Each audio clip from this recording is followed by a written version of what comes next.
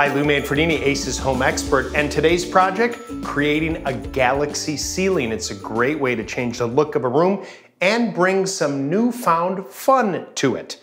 Now, as with any paint job, it all starts with the prep work, so you want to make sure you clear out that room and get those walls ready for the paint job.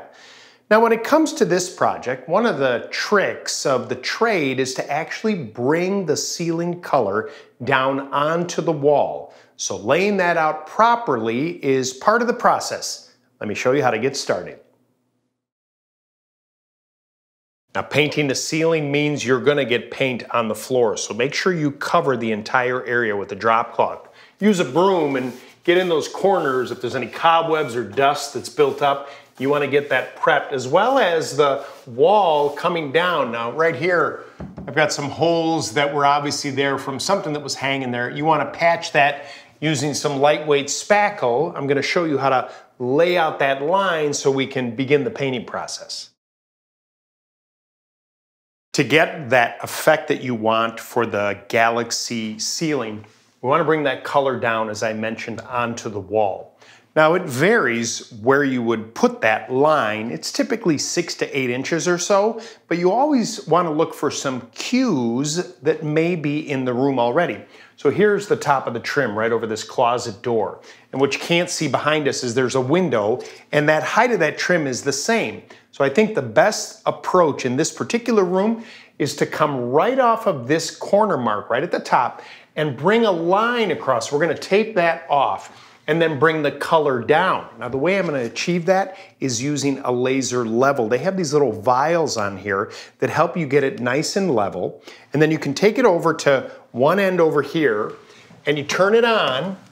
Remember, you never want to look down into this laser, but you set it, and so we're going to draw that line all the way across, and you may need a little help with this so that you get it set, you know exactly where you are on that corner, and then take some pencil marks across this red line, and then we're going to put the tape there so we can apply the paint onto the wall.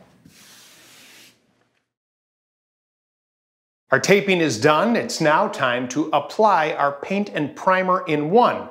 We're using Clark & Kensington in a flat finish, and the color is Midnight Oil. Now, the flat finish is by design. You see, a flat finish is more forgiving. You don't see any irregularities as often using that. You want to go ahead and cut around that tape joint first, in the corners. All that gets done with a brush. Then we follow up with a roller to cover the larger areas of the ceiling. First coat is complete. Good coverage here. But when you're going with a darker color over a lighter color, 2 coats is almost a guarantee. And you can kind of see how you've got a little bleed through of that lighter color. That's okay, let it dry. Probably at least a couple of hours before you put that second coat on. If you want to speed things up a little bit, get a big box fan and just start circulating the air in the room, and that will help to speed up the drying time so we can come back, do the second coat. Then when the second coat is done, we're going to peel the tape off and start with our effects to create our galaxy ceiling.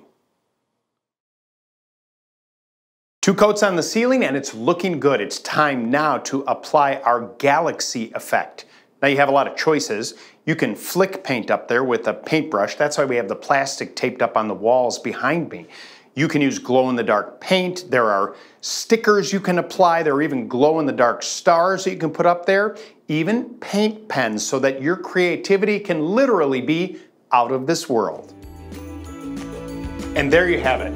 Come on, that is a fun way to bring some creativity to a room. You can even do this on an accent wall.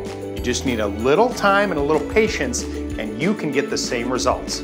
Now, if you need more help, always feel free to visit your local Ace Hardware store. And you can visit our website at acehardware.com. And please consider subscribing to our YouTube channel, because Ace is the helpful place.